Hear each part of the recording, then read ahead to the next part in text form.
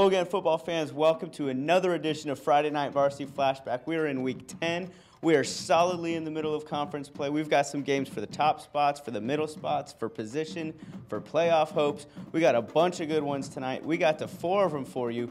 And we're going to get started, Dan. South Columbus, East Bladen. This was a good game. Since 2008, East Bladen has not lost at home. And we were talking in the preview about the running game would be the great equalizer. Less than 2 minutes into the game, Rontonio Stanley found the corner for a touchdown to put the Stallions up 6-0. It was ground early. They went up 8-0 there. And then East Bladen, though, they managed to keep it close through 3 quarters. They evened things up early on a Duran Bruni pass to A.J. McCoy. They went 21-21 going into the 4th quarter. They actually got their only lead of the game late in the 2nd quarter on one of very few South Columbus miscues. A Stanley fumble was scooped by Saquon Johnson, who rumbled 80 yards for the 6-pack in the score. That was the only time they would lead in the game. Stanley bookended his evening, getting in the end zone with less than 2 minutes to play. He finished with 219 yards on the night on 24 carries, plus scored on a 45-yard touchdown. Jamal Hemingway, added 106 yards. That offense ran for almost 400 yards tonight, Dan. It's like you said before, this was which tandem of running backs was going to get it pulled off, because Antonio Murchison and A.J. McCoy at East Bladen are no slouches here. Right. This was the South Columbus offensive line, and this was South Columbus getting a couple stops in the second half.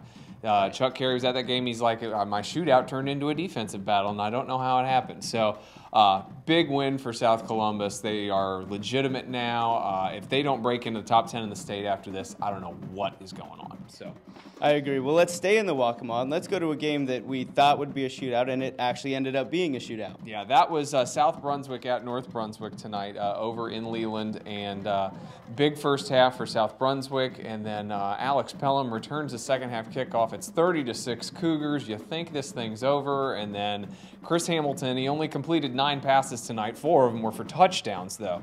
He finished 9 completions for 232 yards, but in the end, South Brunswick decided we're going to give the ball to Marcus Hankins, and he's going to run, and he's going to run, and he's going to run some more. 19 carries, 323 yards. Yes, let me say that again. 323 yards.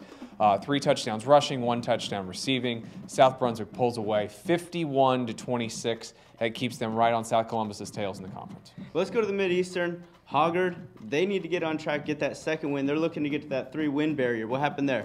That's Rose at Hoggard, and it was homecoming tonight at Hoggard, and Javon Jenwright was the homecoming king, the running back slash quarterback slash wide receiver slash whatever you want to call him for the Vikings, and he lived up to it tonight. It was Jenwright. He got the first touchdown of the game, a little swing pass from Christian Poveromo. That gets the touchdown, but really after that, it was the Hoggard defense, and the Vikings defense has been good all year. Tonight they got quite a few stuffs. Billy Vaughn busts in the backfield, blocks a field goal. That's the one of 2 blocked field goals on the night for the Vikings. They slammed the door on 4th and goal on Rose in the second half. Rose had the ball 4 times with a chance to tie this game and did not score. Huge win for the Vikings. Big momentum for them coming down the stretch. They've got a chance to spoil some seasons now.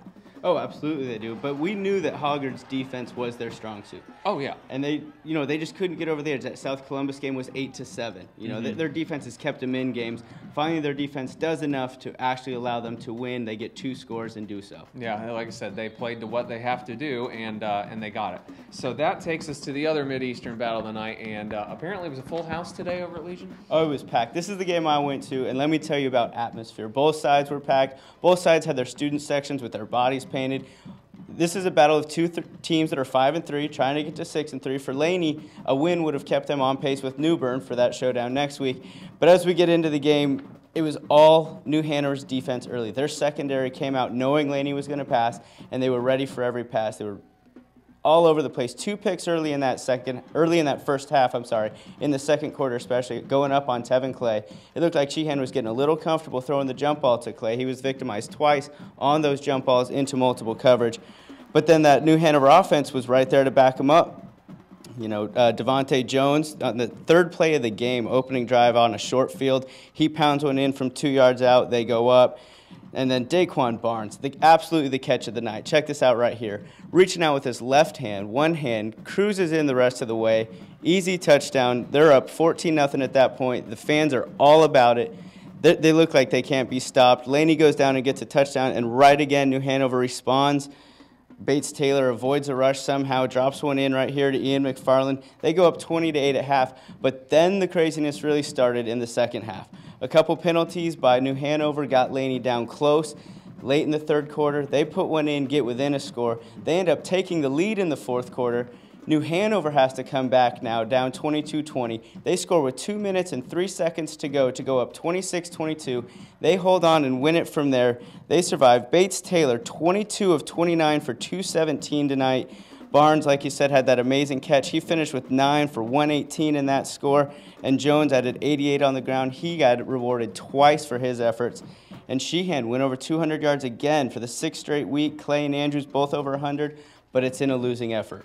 This is exactly what you said was going to happen on Wednesday in the preview show. Was New Hanover's the most physical team they had faced all year, and they were just going to keep hitting them and keep hitting them and keep hitting them, and that's where Laney got down to the goal line a couple times and either couldn't score or turned it over or whatever. They score one more time down there in the red zone, they win this game. But like I said, you said before, New Hanover's going to hit them hard. Can they hit them back? And it was just a little short. And one of the key plays in that was right before the half, a little over a minute to go, 4th and goal from the 1. Laney gets stuffed, pushed back. They get no points out of it. That ends up being really the difference in the game. Yep, like I said, but great win for New Hanover. Gets them right back on track. Absolutely. Well, let's real quickly look at all the other scores from around the area. In the Mid-Eastern, the one game we didn't get to tonight, New Bern holds court against Ashley. They win 63-0. Their season is continuing just the way they had planned it. Whiteville big over West Bladen, 42-14. That was one of the more intriguing ones in our picks. That was Faquan Thompson right there. He jumped out early. There was an 86-yard touchdown early in the game, kind of got the Wolfpack spurred on, and then an easy win the rest of the way. East Duplin wins again, 49-21 over Swansboro. Topsail pitches a shutout, 23-0 tonight. St. Paul's over East Columbus, 20-8. That's a big one for the division right there. That is a big one right there. That keeps St. Paul's on top. And we got James Keenan, 49-6 over Midway. Pender, 32-12 over Union. That was a battle of 2 one-loss teams, and that really keeps Pender in the race there. Wallace Rose Hill, 62-3. They continue to roll, and really lots of good games tonight for a lot of good positioning. It was, I think a lot of things got shuffled out tonight. The last 2 weeks there's going to be some minor movement, but I think after tonight we kind of know who's going to be hot coming in, who's going to have to fight their way into the playoffs from here. And for all that information on who needs to do what from here on out, check back Wednesday. We're going to preview Week 11. We got a lot of good games in Week 11 also. Come back for that. Also, be sure to tune in to StarNewsVarsity.com whenever you want. That's a 24-hour website, I promise you folks. It's updated. You'll have all the key facts you need to know there. So check it out, guys.